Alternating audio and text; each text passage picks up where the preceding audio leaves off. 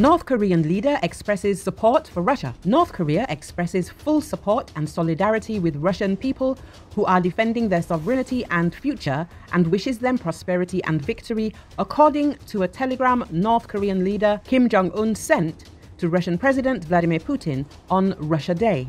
Nowadays, the struggle of Russian people against the increasing threats and challenges by hostile forces which are trying to undermine the country's sovereignty, security and peaceful life is going through a new crucial phase. The Korean Central News Agency quoted him as saying, Kim Jong-un added that the people of North Korea were fully supportive and united with Russia in protecting its sovereignty and national interests.